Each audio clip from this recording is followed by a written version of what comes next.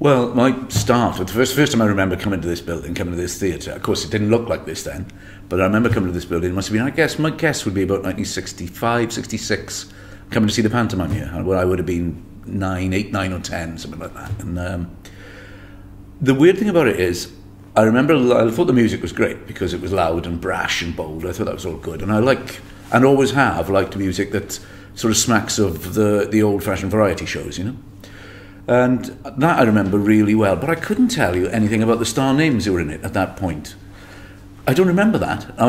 Having looked back now, I suspect it was probably, I think it was Jess Conrad, around that time anyway, but I don't know if that was the case. But then later on, when I was already studying music then, my background in music is choral singing, you know, so I was a chorister at St Mary's and at St Jude's, which is my home church. And then I was lucky enough, I went to Westminster Abbey and did the summers there, you know. And that was fantastic, big learning curve for me. So you learn a lot about music. But that almost seems to me as if that belies the fact that I really liked that theatre music I was coming to listen to as well. But I did, I thought it was great. And then later on then, when I was in secondary school, there were trips used to come here from where my father worked, you know. So we'd come down as a big troop of kids, and we'd all be placed together in a big block, as still happens now, you know, and we'd watch the show, and I can remember seeing Ryan and Ronnie here, but never did it. I never thought it was I'd love to do that. I just thought I really like that. It's great, you know.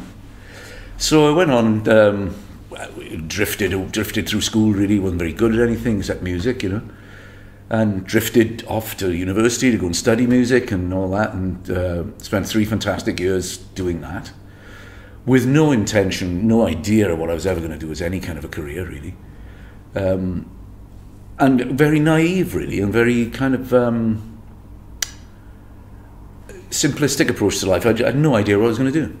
And I was incredibly lucky. When I came out of university, I managed to get a few jobs doing bits and pieces of this, that, and the other. And then I got the job playing in the old Top Rank Suite on the Kingsway, which was 5 nights a week. 5 nights a week till 2 in the morning. And it was a fantastic learning curve. We played all sorts of different styles of music, you know, from big band music, pop music on a Saturday, even ballroom dancing music, all sorts. So you get a real awareness of styles, you know. And also I was learning to arrange music at that point as well. So Johnny Francis, who was the band leader then, would allow me occasionally to write a few things for the band, blah, blah, blah, blah, you know.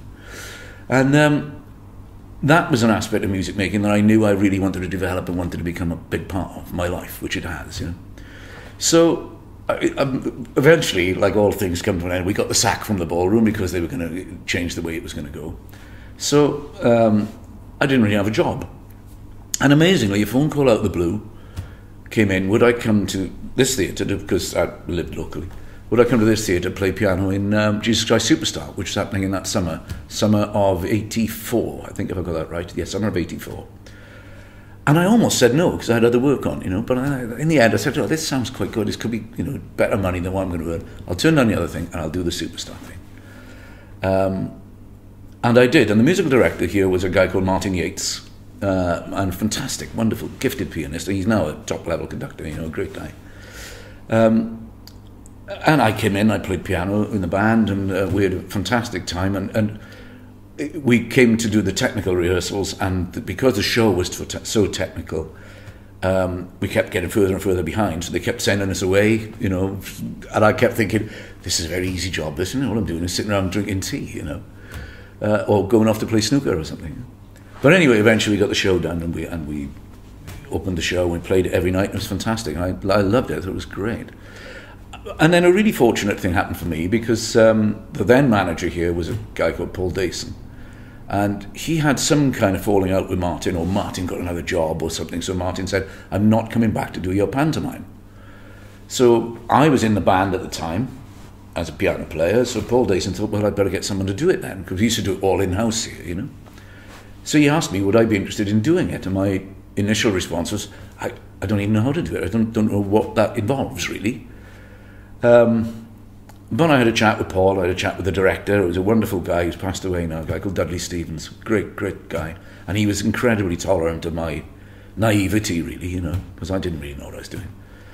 And we wrote the show together. I don't mean composed the show, I did all the musical arrangements. We had an 8-piece band at that time. Dudley outlined the shape of the songs that he wanted to do, you know. And we worked in the cast that year. I was very fortunate because an old friend of mine from youth theatre level was Caroline Berry was in the cast. So I knew Caroline, so that made me feel a bit more comfortable with what was going on, you know. And Paul Henry, the guy who used to play Benny in Crossroads, he was our headliner. But the second headliner was the fantastic Roy Barraclough. And Roy has passed away now, sadly, but Roy knew I was really struggling in rehearsal.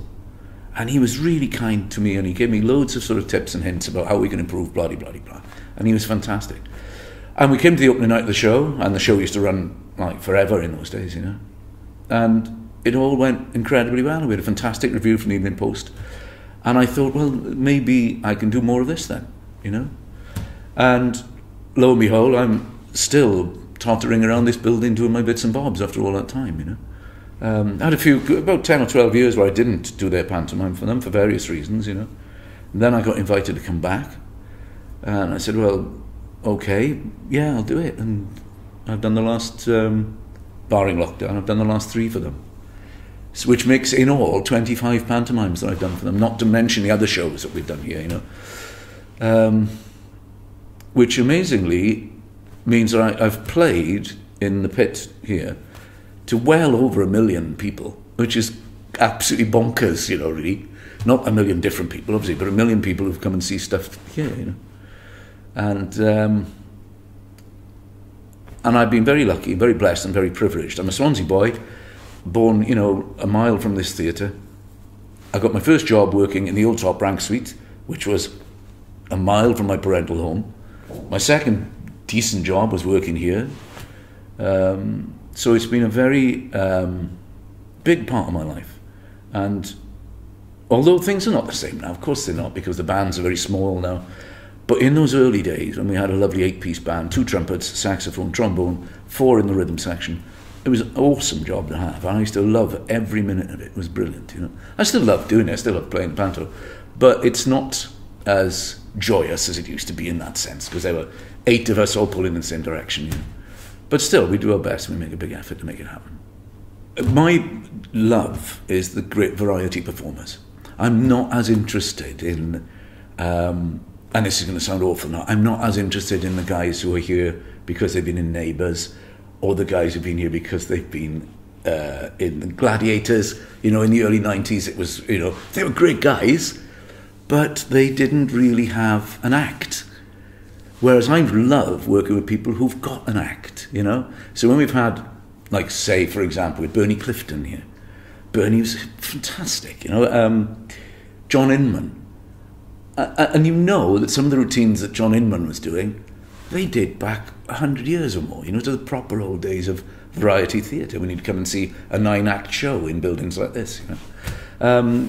We've had people who perhaps haven't got a variety background, but who have actually got an act and are genuinely funny people. Like Joe Pasquale, for example. Joe is just a funny bloke. He's got funny bones, and he's the one act. No, that's not quite true. But he's one of the acts that made me laugh every single day that we did the show. For different reasons, every day. He would be funny. The script was the same, but it was funny because he was funny. That's the thing. And the same with Little and Large. You know, bless him, Eddie died last year, year before. And he was funny because he was a funny bloke. And they had an actual act. They were really great variety-style performers, you know. And they always said they learned their craft from doing difficult and complicated working men's clubs where you had to, you know, you really earned your money. And then they gradually went up the slope until eventually they're doing theatres, and then they're doing TV, and then, you know. But they'd worked hard to earn that, you know.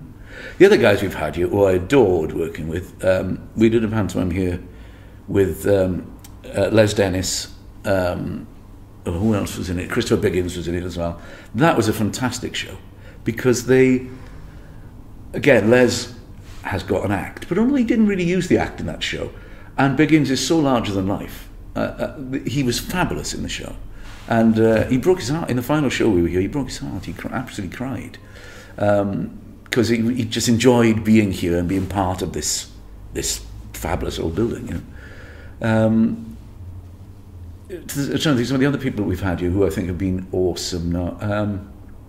We had Rod Hull here. Rod was bonkers, absolutely bonkers, really funny, you know. And again, you never knew when that was going to go. Absolutely off his head, you know, absolutely bonkers. We've also had sort of really old school kind of performers here as well. Ken Goodwin, great comic, you know, he was fantastic, really great.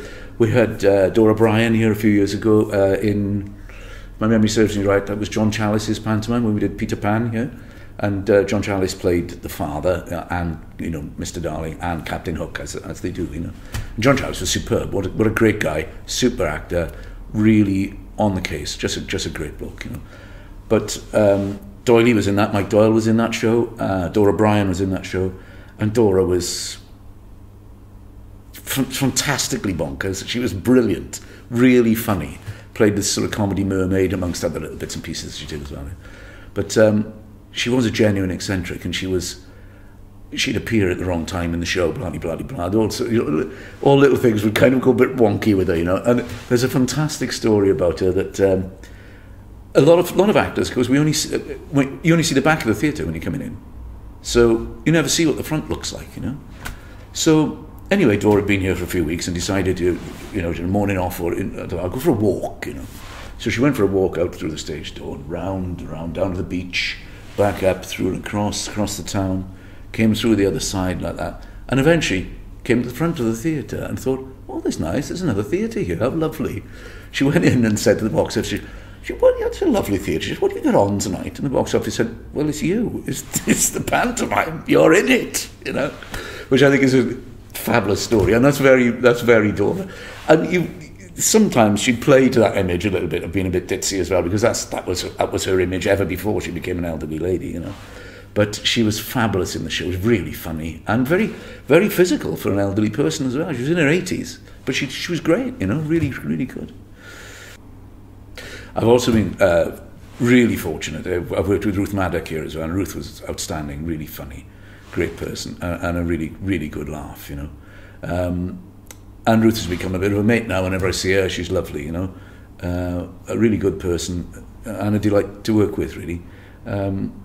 We had, in the same show, we had somebody else from Heidi High as well. Nicky Kelly, with Paul Shane here. Paul was, what a great guy, you know, sadly we've lost him now. But he was a great, larger-than-life personality. And he was one of those people, he didn't like to see anybody being done down. If he thought a cleaner was having a hard time, he'd make it his business to make sure that cleaner wasn't having a hard time, you know. If he thought the theatre manager was having a hard time, he'd make sure that wouldn't happen. He was that kind of bloke. He hated seeing anybody being done down, you know. He didn't like it, and he was very supportive and a great guy. I liked Paul very much. Ruth Maddock, consummate professional, fantastic, you know, great singer as well. Much more to Ruth than you would think. But although she's a consummate professional, we did have an incident one afternoon where her head mics, they used to use head mics, so I think in those days, it was little mics there, or was it there, I can't remember. But they used head mics, and Ruth's head mic accidentally was left on while she went to the loo. So the audience were treated to Ruth going to the loo during the show, which was really funny. I don't think anybody, I knew what it was. I'm not sure anybody else quite did, you know, but it was an absolutely brilliant moment to them. The weird thing about being an MD, a musical director, is that it's a job that has many hats, really. You've got loads and loads of things that you need to know, and I didn't really know that as a young MD. But you gradually come to realise that you've got to be able to play. You don't have to be the world's greatest, but you have to be able to play in rehearsal, and you have to be very adaptable in rehearsal as well, because sometimes an artist will want the song, say, semitone lower, so you have to learn how to transpose. You have to learn to play in a different key. You have to know what singers want. You have to be able to say to a singer, for example, let's suppose, I'll just pull something out the air, let's suppose there was a top A flat at the end of the song, and the artist can reach it, but is only going to reach it 6 times out of 10. Well, it's far better to say, do you know what, that's not going to happen on wet Wednesdays, is it? You know, when we've got 2 shows and you're going to struggle. Let's put it in a key where it's going to be there 9.5 times out of 10. Let's just drop it, say a semitone. So you're only doing a top G instead of a top A flat. It's just going to be better for you and for them. Because an audience, when things like that are a bit creaky around the edges, they often don't know why they don't like it, but they feel uncomfortable, and you can sense it. You can feel it, you know. So that's another thing that you need to know. You need to be good at dealing with people. You need to be able to talk to people and sort of, you know, make these suggestions to people without making it sound like you're, you know, trying to patronise what they do or whatever. You have to be able to write musical arrangements, because even if you're using bought-in things, any director worth his salt will say, well, can we have this there? Can we have this there? Can we have this there? And you've got to be able to knock those things up for the band in short order, really. So that's something and if I've got any skills, that's my particular skill, I think. That's something I do a lot of. I do, and again, thanks to working here, really. I've always had an interest in musical arrangement, but that's something I do now. It's more or less, the biggest part of my living is doing musical arrangements for people, I think. Yeah, I think that's probably true. I've been very fortunate. I do lots for the BBC Orchestra, BBC National Orchestra of Wales. I've orchestrated for Welsh National Opera. I just did a big load of rock arrangements for a Welsh artist. I've been very fortunate, and that's given me an income stream that I think a lot of people who can only play don't have. So it's been quite a good thing for me, I think.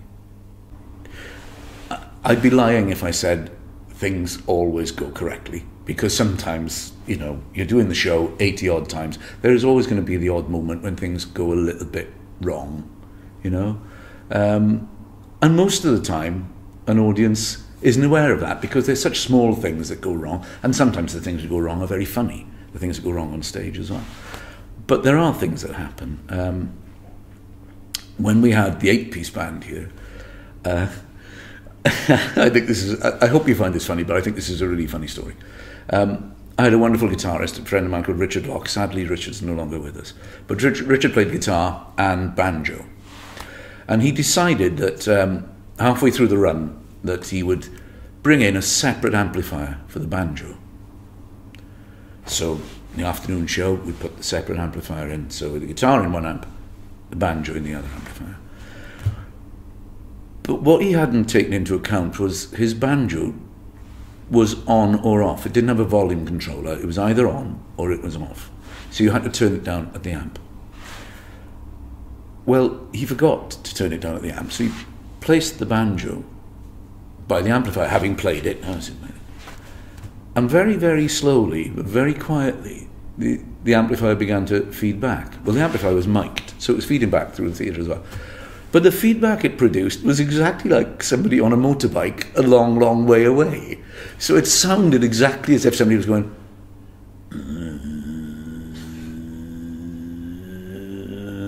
And gradually... And it was one of those things, you didn't notice it for a few minutes. This went on for about 10 minutes. You didn't notice it for a while, and you said, what is that? What's that? What's that sound? And it's getting louder and louder. So the sound guy at the time was a very good friend of mine, a guy called Splinter, Tony Davis. And I sort of stuck my head over the pit. I said, what's that? What? He said, I don't know, I've no idea. And he's there, you know, switching fade as well. Then he comes running down the front, he's listening to the PA, you know, he's having a look at the artist, see if somebody's mic's going wrong. And all the time, Richard, bless him, is blissfully sitting there by the banjo, and this is getting louder and louder and louder. So eventually it's this. And the artists are looking in the pit, saying, what the hell is that? You know? Even now, there's even an audience looking out the boxes going, what is that noise? You know? It was the banjo. So eventually we worked out what it was, and Richard, shamefacedly and with much embarrassment, remembered to turn it off, and the sound ended. Doesn't sound like a funny story when you tell it like that, but it is. At that time, that was absolutely hilarious. It was really brilliant, and well, a fond memory, really. There are sometimes completely ridiculous things that happen in the pit as well, which are absolutely insane. Like, for example, we had this African sequence once. I can't remember what the pantomime was now, but so one of the boys, Beefy, is a friend of mine. He was playing congas. during the scene. So he's there really grooving with these congas and we're playing away. And all the time there are these theatrical flashes going off, which is like a little pyrotechnic thing which goes off and you get a flash of smoke and all this and the other. And on top of those little theatrical flashes, there's a little sort of circle of thin paper which just occasionally catches fire and just floats down. It lasts for about, I don't know, 5 seconds perhaps, and then it will burn away. Well, as we were playing this number, a theatrical flash went off and a piece of burning paper landed on Beefy's shoulder. So I shouted over to him, Beef, you're on fire. And he said, oh, thank you very much. It is going really well, isn't it? No, you are actually on fire. And he was. You had to be there, but it's a funny story. A really lovely thing about working here is that there's always been something of a family feel about this theatre. It's always felt, to me anyway, that you come here and you know a lot of the people here. Okay, it's changing a bit now. But I do think a lot of the artists who come to work here also feel an attachment to this great old building as well, My father passed away in 1994, and it was during Panto season. I was doing Panto at the time. And we had Windsor Davies was here in Panto that year. And all the way through, he found out from somebody I knew that my father wasn't, we knew my father wasn't well, So pretty much every day he'd say to me, and he'd adopt the Windsor Davies persona, he'd say, all right, good boy, right boy, how's the old man? He'd say that, and I'd say, well, up and down Windsor, So we'd draw in towards the end of the season, and on the last Saturday of the season, Windsor said to me, he said, what are you doing between shows today? And I said, well, I pop up to see the old man, because my family home, the home my father lived in, was less than, well, maybe half a mile from this theatre, And he said, I'll come up with you. And he came up to the house to sit with my father, who he knew was very ill, And my father's favourite TV show of all time was Grand Slam, And for Windsor Davies to come into the house like that was a massive deal for the old man. He was really made up about it, And that was on the last Saturday. We had a show on the Sunday. And my father passed away on the Tuesday. So it was a fantastic moment for my old man. And that's kind of what I mean about theatres like this engendering some kind of special relationship with people. I don't know how that works. Maybe that's a bit sentimental, I don't know. But that was a brilliant thing for Windsor to have done. And it was it's one of those things as well, that sometimes, the great and the good do things for publicity reasons or whatever. But sometimes the great and the good do things because they actually care about stuff, And that's what Windsor did, really, and it was a fantastic thing to do. Will never be forgotten, certainly by me. And I know that my old man's last few days of life were really made up by that, It was a fantastic thing for him to have done. One of my biggest regrets, I think I was born out of my time. I would have been better in an older time when there were more variety performers about, and that it would be fantastic to me. I know, for example, that in the days of the old Empire, that Laurel and Hardy performed here in the twilight of their career. Morecambe and Wise performed here, all sorts of people, really. And that would have been my forte, really. My other regrets, I think, about working in this fantastic building, no regrets about working here, but I missed the opportunity. I did very little with John Chilvers while John was the manager here. My time really began after John had retired, Although after retirement, John was really kind to me as well. He gave me a massive load of music, old copies of this, that and the other, So I'm sad that I missed the opportunity to work with a guy who was a fantastic and gifted individual, And of course, the other regret I have is Ronnie and Ryan did, 5 pantomimes here. And the opportunity to have worked with those guys would have been fantastic, would have been absolutely awesome. And I was just too young, and I missed out on all that, really. How I would have loved to have done that, because when I was a kid, we used to watch Ronnie and Ryan on the telly in English, and then we'd watch it in Welsh as well, because it was funny in both languages. And my Welsh isn't very good, but it was funny because, again, Ryan was a funny person. He had funny bones, He couldn't not be funny, And an immense talent as well. I've been fortunate enough. I've worked with Arwen, his son, many times. He's a good friend, Arwen, a lovely, lovely guy. And we did, Arwen did most of the music, but I helped him out with the music for There was a a film about Ryan and Ronnie. It was made, gosh, more than 10 years ago now. But we did all of that together, and that was a fantastic thing too. But it did make me hanker for, I wish I'd had that opportunity to work with those two fantastic entertainers in their prime, in this building. That's my regret, I suppose, really. I think that one of the things that people forget is that you can't buy history. It's got to happen. You can't buy it. Now, this building's been here since 1897. It has history. It has stuff. And you can't buy that. You can't buy that. I mean, we've got. You can have the most spectacular of new venues. We've got a new venue come across. That'd be fantastic. It'd be an awesome venue. But you can't buy the history that this place has. And I think that that's important to the town. I think people in Swansea have an affiliation with this building because of that sense of history with it, you know.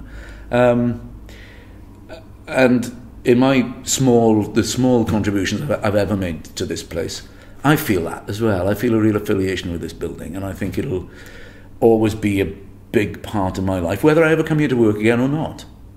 And I think that the town deserves that, and the building deserves that as well. And I think that we need to look after it, we need to cherish it, we need not to be afraid to spend some money on it when it needs money spending, because trust me, you will never get another one. You'll never have this again. There'll never be anything like this. You can have the most spectacular new build theatre wherever. There'll never be anything like this. There never will be. And long may it continue, because the town and the sense of history about this building, we deserve that.